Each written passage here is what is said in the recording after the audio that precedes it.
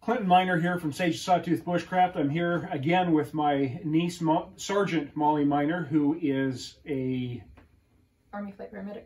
Army flight paramedic. She rides around in a Black Hawk helicopter, going out and taking care of wounded. She's going to share with us something that I didn't even really know or think about, but something that I think is particularly applicable in not only combat situations like she faces, but in bushcrafting situations. The risk of injuring yourself in the bend of your armpit, the bend of your crotch, the bends of your knees, especially a crotch in the armpit, is a substantial one. I fall down on the trail and stick a stick through here and rupture that artery. I trip while I'm chasing a deer with my bow. Those kinds of things could happen and cause some really serious injuries, serious bleeding because of the arterial connections under that arm. So she's going to share with us what is called a Junctional wrap. A junctional wrap. So we'll go ahead and just turn it over to Molly. Okay, so she's going to share that with us, this junctional wrap, and I'm just going to go ahead and turn the time over to Molly. Thanks. Perfect. All right, so say you have a wound in your brachial artery, which is right here, under in your armpit. First thing you want to do is you want to pack the wound.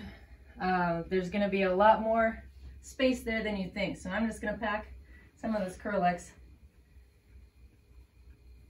up into the armpit right here.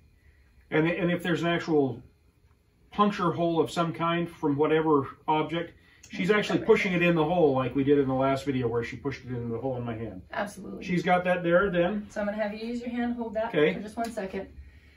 And then we're going to take this 6-inch ace bandage. I'm going to give myself a little bit of a tail here. And then from here, I'm going to turn it so that it wraps from the top down. I'll just keep my hand here, keeping control over that, and I'm going to take this and bring it around so that it secures that bandage. And then I'll bring it around a couple more times to keep pressure right there. Now you want the bandage on a junctional wound to be nice and tight because there's going to be a lot of blood flow coming out. From there you bring it under, and then I'm going to bring it up and across in kind of a figure 8 pattern across the back. Bring it up and underneath the opposite armpit, and then back across again to that same arm. And down and under. Woo!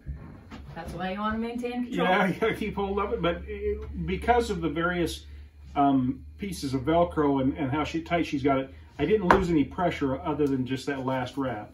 So we're gonna bring it here, pull it tight again, make sure that it's tight across the back, and you can tighten it even more once you get over, and he should be able to tell you that there's a lot of pressure through here, and it's also going to pull the shoulder blades back a little bit.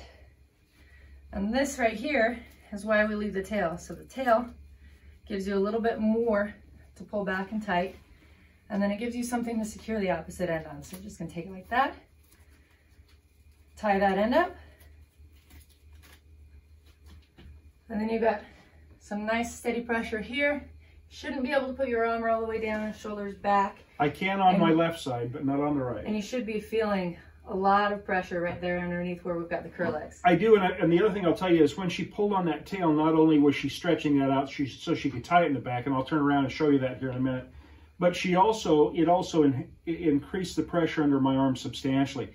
Now, the way it is, it is putting pressure on the location she was wrapping, but it's not completely cutting off the blood flow to my arm. And that's, I think, what, if we're trying to do that, we're trying to, that's the next step, I guess. Also on this side, there's quite a bit of pressure, but I can still use this arm without any problem. So I'm going to turn around here in the chair and just show you how she's wrapped it around my back. You might want to stand just a tiny bit. Okay. We had to have him sit down because he's too tall. I can't reach him. So we've got that nice X across here. When we wrapped it, we came from the underside here, up and over, around, back up here, and then we pulled that tail. After we wrapped it one more time, pulled that tail and tied it just in a knot right there. One of the things I'd also note as I'm sitting here, I realized that the location that we just dealt with, the location back up underneath that arm, is a place where there's no place to put a tourniquet. So this is what you do to stop that blood flow going in there and keep that from bleeding out from causing you additional problems. So something I would recommend, you get yourself some of this, what's this called? Just a 6-inch ace bandage. A 6-inch ace bandage. I'd suggest you get this and practice this a few times so that if you're in the situation, you don't have to think about it. Get a little bit of muscle memory going on. And once again, this is Clinton Miner from Sage the Sawtooth Bushcraft. We really do appreciate your supporting us in this channel.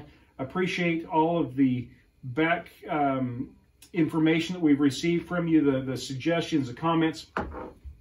That comment brought Molly here to be with me.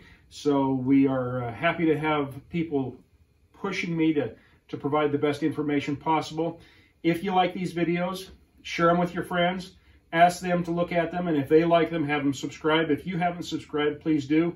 There's no obligation when you subscribe. It's simply the fact that YouTube then knows that you're following my channel and want to see more of it, and that helps me build my channel.